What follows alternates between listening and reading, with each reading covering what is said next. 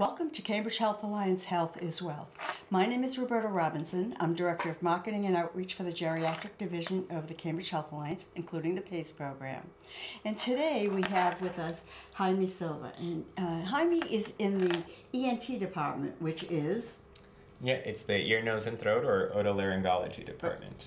Okay. Yeah. And we are going to, you're a PA in that department, is that correct? That's right. I'm the PA in the ENT department at CHA. So, a physician assistant in ear, nose, and throat. We're talking all these acronyms, so we forget that not everyone understands, right? Right. And today we're going to talk about a very prevalent and important subject, which is GERD, or acid reflux, or... Well, in ENT, what we see... What is a... it is gastroesophageal reflux disease. Mouthful. Right, and we see it a No lot. pun intended. That's true, yeah. And we do see it a lot in the ENT department, just because people don't realize that they can have symptoms in their throat, and sometimes it can only be symptoms in their throat, which we call silent reflux.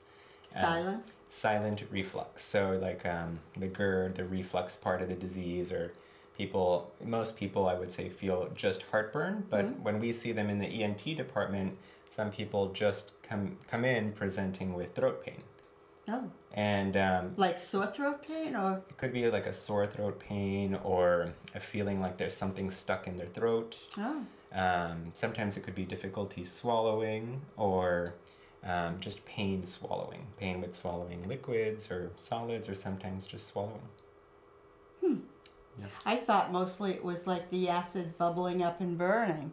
So that could be, so that is a very classic symptom of reflux or gastroesophageal reflux. But in the ENT department, if your primary care doctor sends you to see one of us for throat pain, we tend to ask lots of questions to see, if maybe the throat pain that someone's having can actually be from reflux or from heartburn.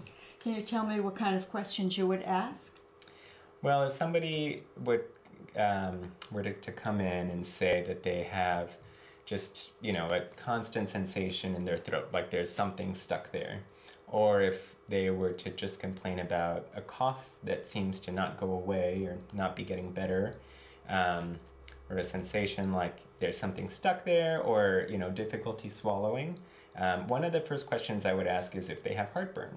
Oh. And in my experience, most people say, every now and then they have heartburn, but that's not what bothers them the most. What bothers them the most is the throat pain. Or they might say that they don't have heartburn, like I mentioned, which we would call silent reflux. Mm-hmm.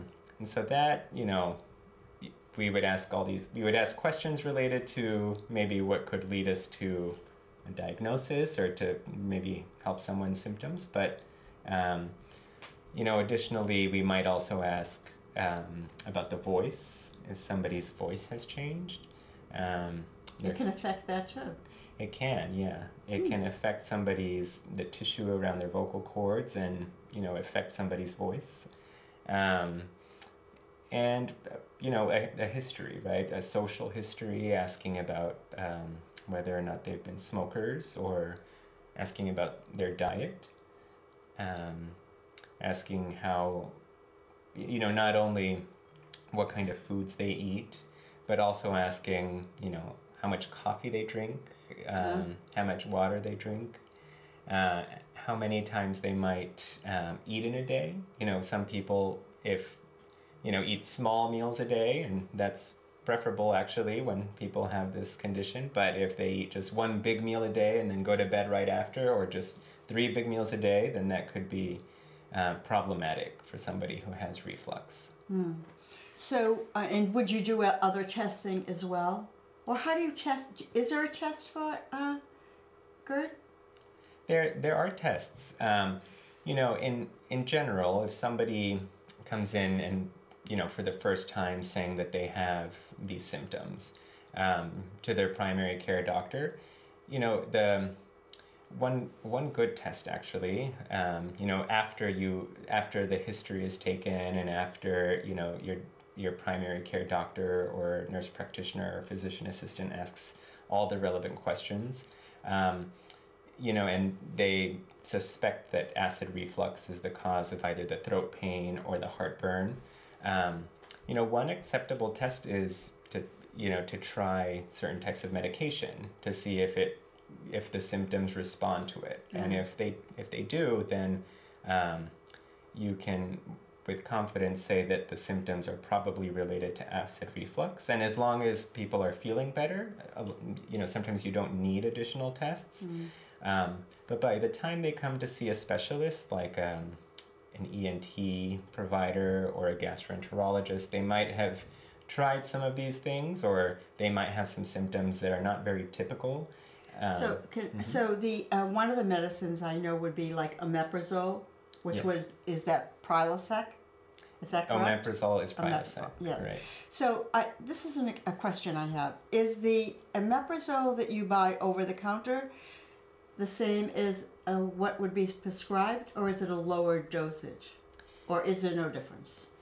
So you could buy the 20 milligram prescription over the counter, and I believe you can also buy a 10 milligram dosage over the counter. And usually you'll be prescribed 20 milligrams actually. Okay. But some providers will prescribe 40 milligrams. Oh. And depending on how severe? Depending on how severe the symptoms are, or depending on how severe it is. And also usually, you can take it once a day or twice a day, either the 20 milligram or 40 milligram. Usually, if you're just buying it over the counter, I think the 20 milligram would be sufficient. But if you feel like you have to take more, then it's a good reason to see somebody. So that was a question I had, because I see that it is over the counter, but I didn't know if it was the same. So thank you for that clarification. So you did mention food. Yes. And you mentioned meals. And so are there some foods that would irritate and cause the flare-up, and others that might cool it? They're mostly... it's usually the foods that we usually talk about in clinic are the ones that can cause symptoms or exacerbate symptoms. And but not only the foods, but the frequency of meals, the timing of them, those can play a big role in symptoms and managing the symptoms. So there are certain acidic foods and certain delicious foods that may not be the best for people who have symptoms or who are still having heartburn despite taking medication. And can you tell us what those are? So one big one that people are surprised about is chocolate. Chocolate. Yeah. So chocolate's something that we tell people they should avoid or limit when they have heartburn, or when they have some of these symptoms that are caused by heartburn or reflux. So that would be all chocolate. It's not like the darker chocolate would have a lesser effect. All chocolate. Right. So it would be just chocolate and So chocolate. Milk chocolate, dark chocolate, white chocolate. Yeah. Acidic food like citrus juices, orange juice, grapefruit juice, lemonade, tomato sauce. Unfortunately. So that pizza. Greasy foods. Greasy. Fried foods, in other words. Right, fried foods, potato chips, and also I did mention the acidic foods. So yeah, and also not only the types of foods, but the meals. So we also it's difficult for people to change their habits all drastically at once. So we usually tell people to start slow with avoiding some of these foods. But also small meals can be really helpful. So if somebody eats multiple small meals per day, just because the stomach doesn't expand and cause too much pressure, it can be helpful rather than someone who eats maybe just 1 or 2 big meals per day. So is that what causes the acid when the stomach expands and has the Well, so when there's a lot of pressure, the gastric juices, I guess you could say, go back up into the esophagus. Oh. And you get that burning sensation, or sometimes the sensations in your throat. And there are, certain foods that, prevent regulating, the regulation or trigger, that acid from going up in there. Yeah. So, and what are some of the things that might cool it a little? Does bread or anything with crackers or bread absorb any of the acid? So I would say that for the most part, there aren't foods that necessarily would be relieving. If somebody's having symptoms and they just ate something and they want to eat something else, I wouldn't necessarily recommend that. But something like Tums, which is calcium carbonate, it would that does really cool it down, and it does help regulate the acid and other mechanisms in the stomach and the esophagus that help prevent the acid from going up. So, if this is chronic, and we talk about what irritates it, and if those are foods you love, and then how to cool it with the Tums, can that acid have an effect on us if it continues to bubble and burn? Can it make a hole in our esophagus? Absolutely. So that's why, when you see your physician or when you see somebody about acid reflux symptoms, it's not just written off as something that, just take some Tums when it happens and then just, come back later. But because... Take two and call me in the morning. Yeah, exactly. So, so it's something that can, cause problems later if you don't treat it or if it's just not treated adequately, so if you're talking about like ulcers can happen, and that an ulcer is a hole. An ulcer is a hole in the lining of, it could be the stomach or the intestine, that it causes a lot of pain and chronic bleeding, and not fun. No, the other thing would be erosions in the esophagus, or if there are a lot of changes to the tissue in the esophagus or the stomach, then things like cancer can come to play too. From the acid? Well, so from changes in the lining from lots of acid, yeah. Now that's an interesting point that I don't think I've ever thought of. Yes. And maybe you haven't either. Right, and that's why, endoscopies are done commonly if somebody has symptoms that don't improve with medication. And that's the camera that goes down through the nose and in? So that's a laryngoscopy. So there's a camera that goes in through the nose that's done in clinics that usually only requires local anesthesia. With that we're able to see your vocal cords and the inside of your throat. And the endoscopy is usually done in the operating room, and that, a gastroenterologist is able to see a little bit better into the esophagus and into the stomach and into the very top of the intestine. Do you put a camera down as well and take pictures while they're... They take pictures when they do it, usually. So he or she can see as well as capture it on film. They're able to see, capture some pictures, they're able to do biopsies and make sure that there are no anatomical abnormalities or ulcers or changes in the lining that seem suspicious. Test for bacteria. You mean like that H. pylori? Exactly, like H. pylori. And so, they're able to really visualize what's going on exactly when somebody has these symptoms and actually directly look. So sometimes that's necessary, right? So maybe in progression, if they try some treatment and then it doesn't seem to work, then they might go for more, Right, or if, somebody's highly suspicious that there could be an ulcer just based on their symptoms, or, if somebody's bleeding or coughing up blood, or they have labs that show that there might be a, chronic bleeding. Definitely. Then definitely, they don't have to just try the meds first, but it's true. I mean, usually,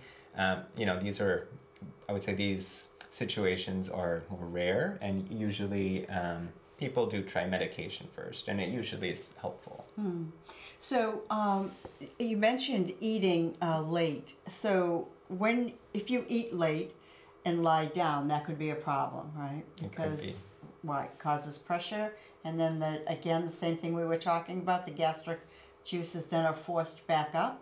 Is that? Am I understanding No, that's this? basically it. I mean, it's if you could think of it as like plumbing, right? I mean, so if there's food that's in the stomach that hasn't been digested yet, and you lie down, then there are, then that food or the gastric juices also, like you said, they just go back up, and the system itself refluxes, right? So that there's food or juice or gastric juices that go back up into the esophagus, and people are asleep at that time, so they might not feel it.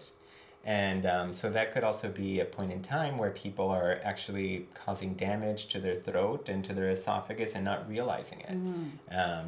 They might wake up in the morning feeling like their throat hurts and think, oh, it's just normal. Maybe the air in my room is dry, and I wake up like this and then I feel better and don't actually have heartburn, but it could be that it's happening at night.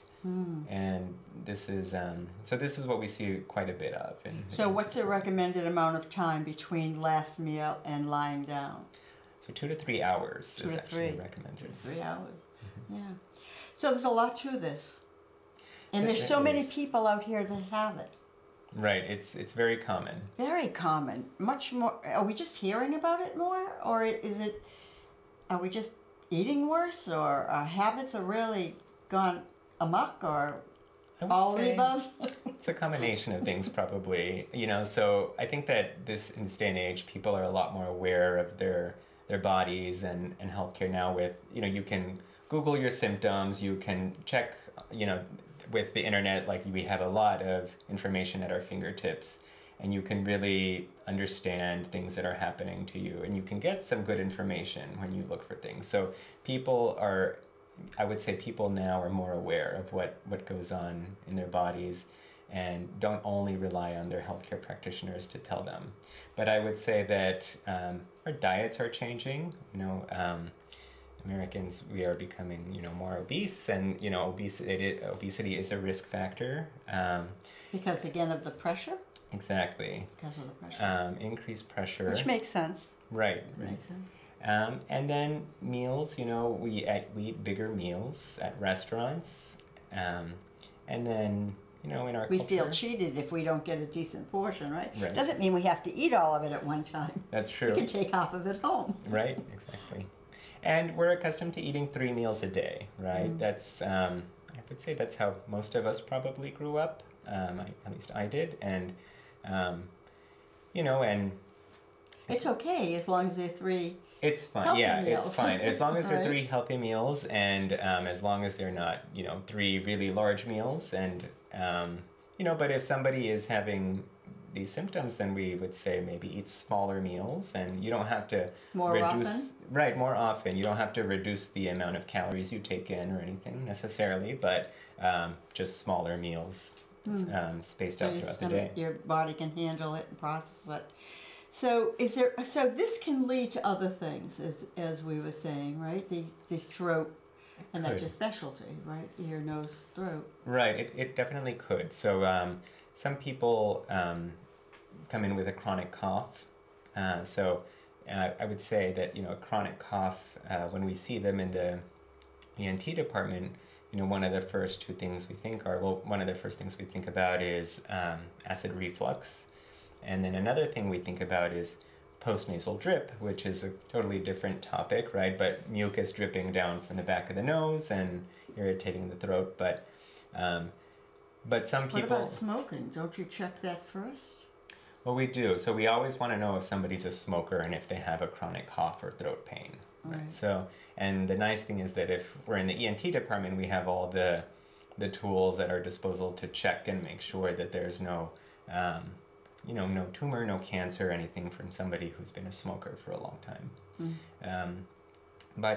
Right, so if somebody comes in with a chronic cough and they're a smoker, then I would say then they would probably, we would certainly work them up differently than if somebody was, had maybe a chronic cough and they had some very classic reflux symptoms, or like classic symptoms of you know, nasal obstruction or allergies that are causing postnasal drip.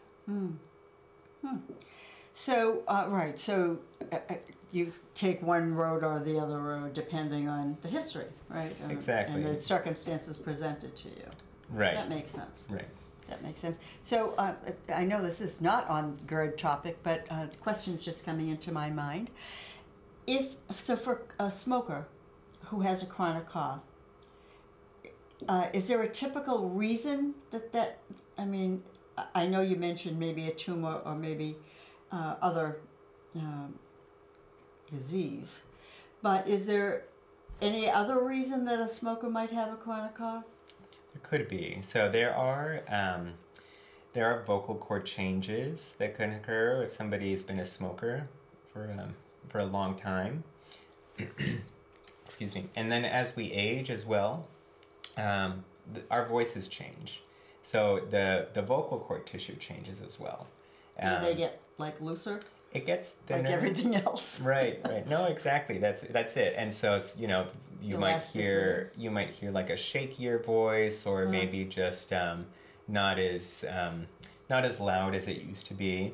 And so that can be, you know, a normal variation as we get older, the voice changes. But if somebody's a smoker and they have a sudden change in their voice, you know, or a chronic cough, then it's a good idea to take a look, right? Like that laryngoscopy that we were talking about earlier. That a red flag flying, maybe? Yes, it could be, but not to be, you know. I mean, I would say it's definitely a reason to see. Well, it's not normal, right. So then we need to check it out. Exactly. Right? Exactly. Yeah. No, not to send any alarm. Well, we have a few more minutes. Is there anything else related to this subject that you might think is important to tell our folks? Well, I would say that with the medication related to acid reflux, like the omeprazole or Prilosec that we were talking about, you know, I know that basically I wouldn't say that the medication will just completely cure it, right? I would say that the important thing would be to consider the dietary changes involved with it, the lifestyle. We can never get away from that. Right. Right. We're always talking about that on this show, but it's important. Yes, right? exactly. And only we can control that. Yeah, exactly. And not only important with, you know, the ear, nose, and throat or reflux, but in lots of different aspects of health. General well-being. Right. But I would say, so not to just maybe rely on the medication to help, but, you know, the diet and lifestyle changes are probably just as, if not maybe more important in some situations, right? So, you know, like I said, the smaller meals, avoiding certain foods, you know, that can exacerbate some of the symptoms. What about exercise? Does that help at all? Well, exercise, you know, can help somebody like lose weight, and in theory it could help. Does it help the digestive it process doesn't necessarily. I mean, it speed does it up help, or anything? I mean, it helps metabolism, you know, so it can be helpful. But I would say, you know, exercise can help in that situation, and but not directly, indirectly, probably. I would say more indirectly, yeah, and actually clothing. So looser fitting clothing is one of the things that is also helpful. Oh. Yeah. So like nothing tight around the waist? We do tell people, yeah, nothing tight around the waist, nothing basically around the waist or around the abdomen, you know. Again, it would cause pressure and cause the... That's basically it, and that's system the whole to reflux. thing, right? When it comes back this way.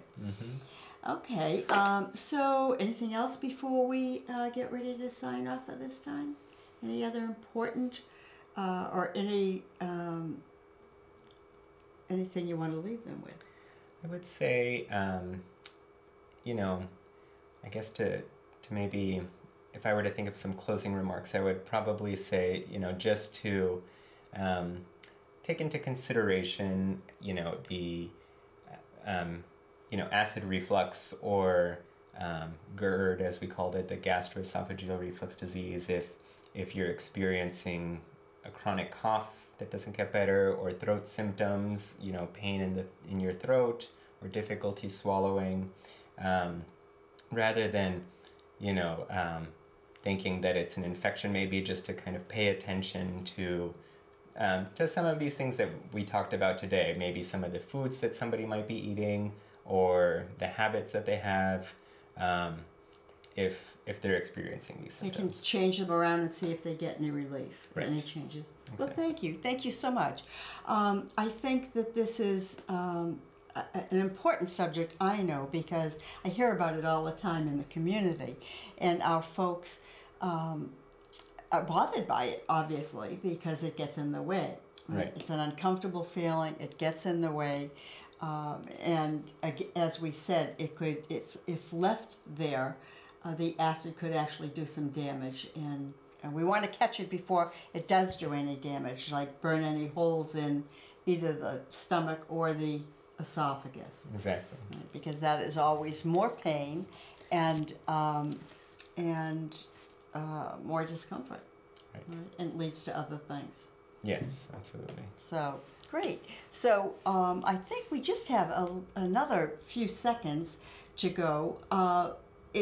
Ear, nose, and throat, any other direct correlations that we might be able to just tell our folks quickly about? Well, I know I did talk a little bit about postnasal drip possibly causing a chronic cough. So one of the things that I would say that we tell a lot of our patients to do if they have a lot of congestion or if they feel like they have a runny nose and they're also coughing is saline rinses or, you know, normal saline, saline spray. So a nose spray? A nose spray. So that's something very straightforward and simple, or also those, I think it's called Neilmed, which is a sinus irrigation system. A neti pot? It's the same makers as a neti pot, Yeah. exactly. Mm-hmm. So if you use like clean water or distilled water and one of those salt packets and put it in there, that can really help. It can end up helping with that postnasal drip if that seems to be causing people an irritation in their throat or a chronic cough as well. Great. Well, thank you so much to Jaime for joining us today. There's a lot of information for our folks, and I'm sure they find it useful. Well, thank you for having me. Yeah, my pleasure. So until next time.